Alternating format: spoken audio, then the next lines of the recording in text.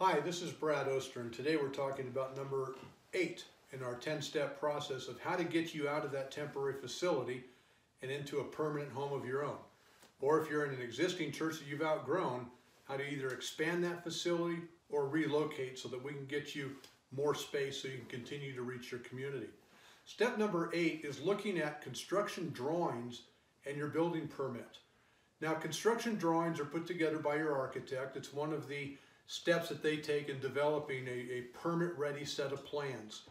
You typically start with programming and determining needs, then you go to what's called schematic designs, then there's design development, and then construction drawings.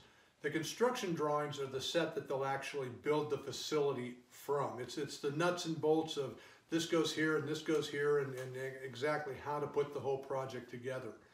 Now, you want to wait until your construction drawings are complete before you submit them to the city for a building permit.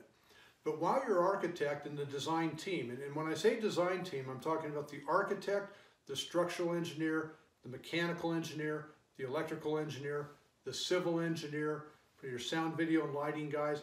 There's a lot of people involved in that process. And you need to know the roles and responsibilities of everyone. And I say, all right, well, how are you supposed to know that?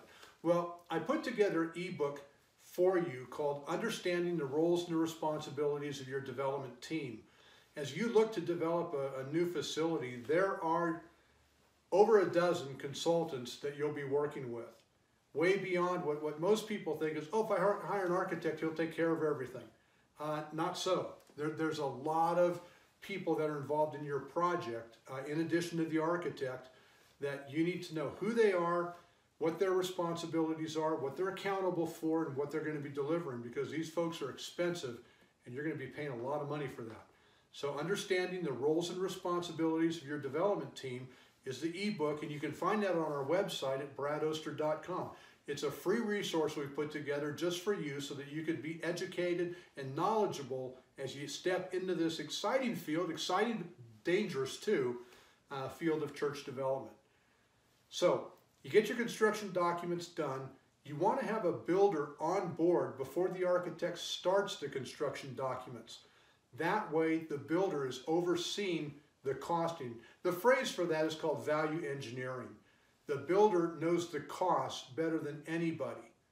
They will look at that and help the architect to stay within a predetermined budget of what we're going to spend on the building. If you just turn the architect loose, the odds are, in America today, 60% of all drawings that get permitted are 60% or more, 60% of the drawings are 30% or more over budget when they go out to bid.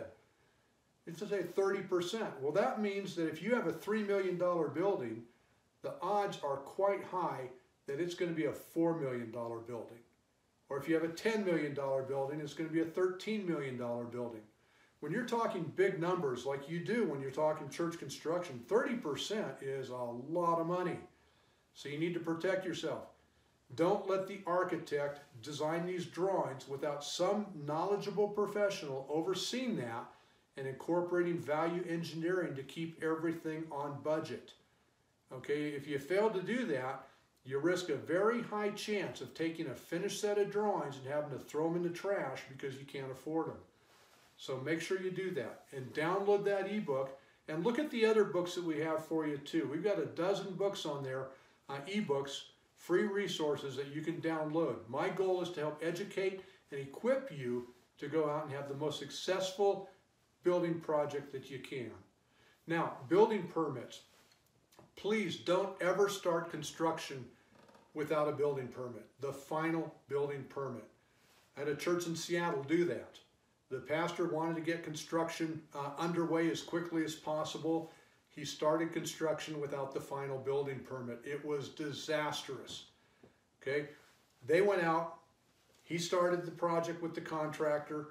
Contractor was spending money like you wouldn't believe, grading, foundation work, steel, retaining walls going up. Spent an awful lot of money. Then, when they got the final permit, there were adjustments made during the permit processing. Okay, the structural engineer had to modify some things, some footings changed, some steel sizes changed. That's all part of the permit process. What happened here is when they got the final permit, those drawings didn't look like the unpermitted set that the builder started with. That is an open invitation for a change order. In this case, the builder hit him for a couple $1,000,000. That is bad, bad news. In addition to that, they had to tear out hundreds of thousands of dollars worth of steel and concrete work that they'd done on the non-permitted set in order to comply with the permitted set. So please, take my word for it, don't ever, ever, ever start construction on your project. Don't let anybody talk you into it. If they're trying to talk you into it and you feel like they're winning, call me. Okay, Brad Oster, 719-439-3019. We're here not only to encourage, equip, and empower you to go out and develop the facility of your dreams, the facility you need to reach the lost and develop Christ-like disciples, to turn your vision into reality. But we're here to protect you too. We can help you with a lot of things. So feel free to call me, 719-439-3019. Send me an email at bradoster@mac.com or visit the website at www.bradoster.com. Remember what Solomon said, look for wisdom, obtain knowledge, it will serve you well. That wisdom and knowledge is only a phone call away. I look forward to hearing from you. Thanks.